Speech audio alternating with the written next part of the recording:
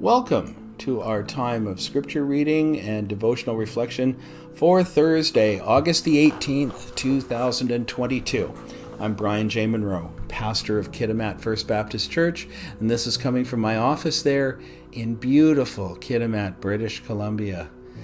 I have three passages of scripture to read today and a brand new psalm for our repeated or meditative psalm. We're on Thursday now, so that changes. We're still reading semi-continuously from the Old and New Testament, now moving into Jeremiah from the prophet Isaiah, and still continuing with Hebrews in the New Testament. And there will be, of course, a devotional at the end of this from Oswald Chambers, My Utmost for His Highest. Psalm 71, verses 1 to 6. In you, O Lord, do I take refuge. Let me never be put to shame. In your righteousness deliver me and rescue me. Incline your ear to me and save me. Be to me a rock of refuge to which I may continually come. You have given the command to save me, for you are my rock and my fortress. Rescue me, O my God, from the hand of the wicked, from the grasp of the unjust and cruel man. For you, O Lord, are my hope, my trust, O Lord, from my youth. Upon you I have leaned from before my birth. You are he who took me from my mother's womb. My praise is continually for you. From the book of the prophet Jeremiah, chapter 6, verses 1 to 19. Flee for safety, O people of Benjamin, from the midst of Jerusalem. Blow the trumpet in Tekoa, and raise a signal on Beth Hakerem. For disaster looms out of the north, and great destruction. The lovely and delicately bred I will destroy, the daughter of Zion. Shepherds with their flocks shall come against her. They shall pitch her tents around her. They shall pasture, each in his place. Prepare war against her. Arise and let us attack at noon. Woe to us, for the day declines, for the shadows of evening lengthen. Arise and let us attack by night and destroy her places. For thus says the Lord of hosts, cut down her trees, cast up a siege mound against Jerusalem. This is the city that must be punished. There is nothing but oppression within her. As well as a well keeps its water fresh, so she keeps fresh her evil. Violence and destruction are heard within her. Sickness and wounds are ever before me. Be warned, O Jerusalem, lest I turn from you in disgust, lest I make you a desolation, an uninhabited land. Thus says the Lord of hosts, they shall glean through as a vine the remnant of Israel, like a grape gatherer pass your hand again over its branches.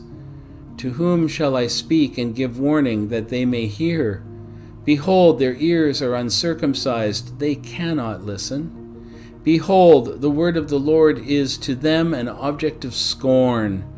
They take no pleasure in it. Therefore I am full of the wrath of the Lord. I am weary of holding it in. Pour it out upon the children in the street and upon the gatherings of young men also. Both husband and wife shall be taken, the elderly and the very aged. Their houses shall be turned over to others, their fields and wives together. For I will stretch out my hand against the inhabitants of the land, declares the Lord. For from the least to the greatest of them, everyone is greedy for unjust gain, and from prophet to priest, everyone deals falsely. They have healed the wound of my people lightly, saying, peace, peace, when there is no peace. Were they ashamed when they committed to abomination? No, they were not at all ashamed. They did not know how to blush. Therefore they shall fall among those who fall. At the time that I punish them, they shall be overthrown, says the Lord. Thus says the Lord, stand by the roads and look, and ask for the ancient paths where the good way is, and walk in it, and find rest for your souls. But they said, we will not walk in it. I set watchmen over you, saying, pay attention to the sound of the trumpet. But they said, we will not pay attention. Therefore hear, O nations, and know, O congregation, what will happen to them. Hear, O earth, behold, I am bringing disaster upon this people, the fruit of their devices, because they have not paid attention to my words, and as for my law, they have rejected it. And now the letter to the Hebrews, chapter 12, verses 3 to 17.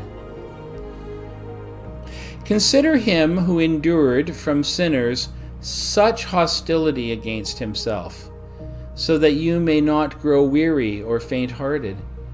In your struggle against sin, you have not yet resisted to the point of shedding your blood. And have you forgotten the exhortation that addresses you as sons? My son, do not regard lightly the discipline of the Lord, nor be weary when reproved by him. For the Lord disciplines the one he loves, and chastises every son and daughter whom he receives. It is for discipline that you have to endure. God is treating you as sons and daughters. For what son or daughter is there whom his or her father does not discipline? If you are left without discipline, in which all have participated, then you are illegitimate children and not sons or daughters. Besides this, we have had earthly fathers who disciplined us, and we respected them.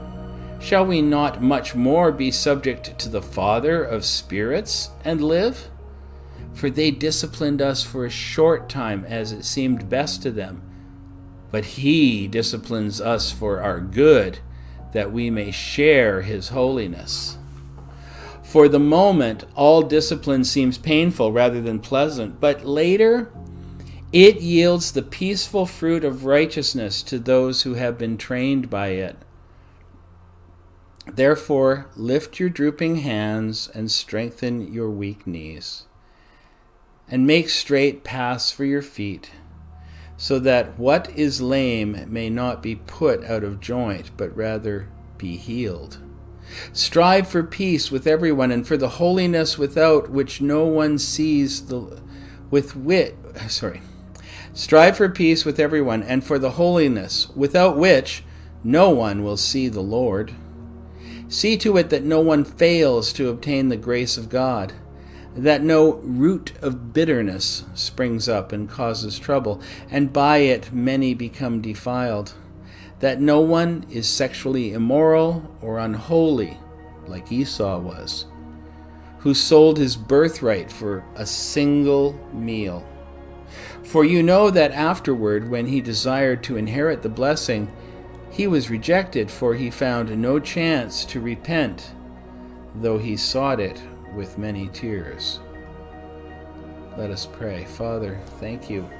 Thank you for this, your eternal and beautiful word.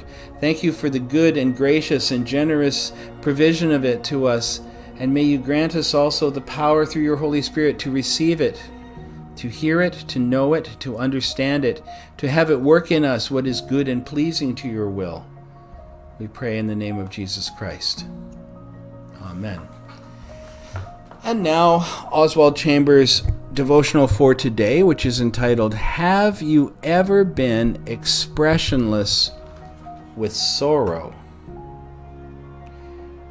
When he heard this, he became very sad, because he was very wealthy.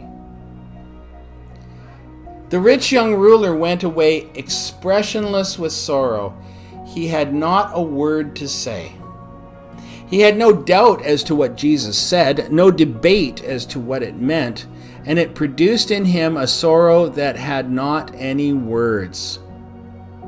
Have you ever been there? Has God's word come to you about something you are very rich in? Temperament, personal affinity, relationships of heart and mind? Then you have often been expressionless with sorrow. The Lord will not go after you. He will not plead.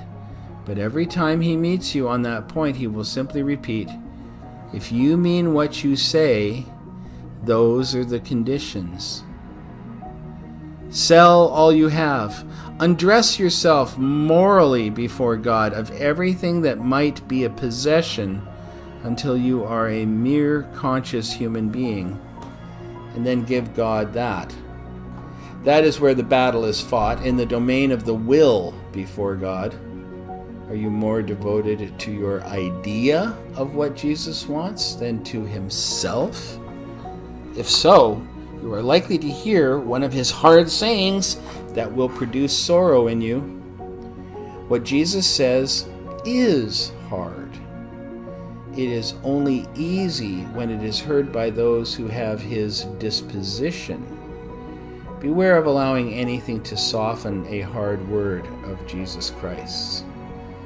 I can be so rich in poverty, so rich in the consciousness that I am nobody, that I shall never be a disciple of Jesus, and I can be so rich in the consciousness that I am somebody, that I shall never be a disciple.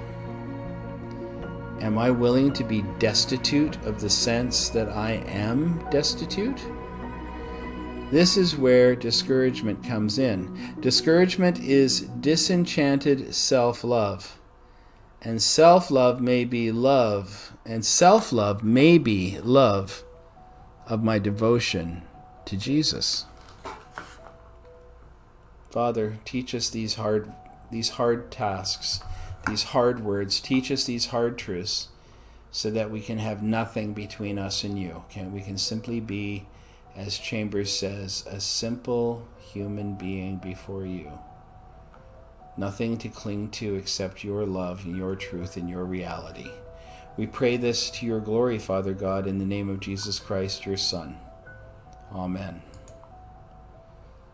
As always, friends, I commend you for sticking with me to the end here. I know sometimes these concepts take some time to turn over in your mind, but trust me, the Holy Spirit will help you. And until we're able to be together again to do more of the same, I bid you in the name of Jesus Christ, Shalom.